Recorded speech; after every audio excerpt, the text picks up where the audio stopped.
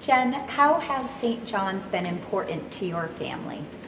So my husband and I came here several years ago now, just looking for a church home, church community to raise our children and give them a sense of faith and community. I'm not sure when we came here, I knew how important it would be to us here. Several years ago, my husband passed away unexpectedly, and the love, the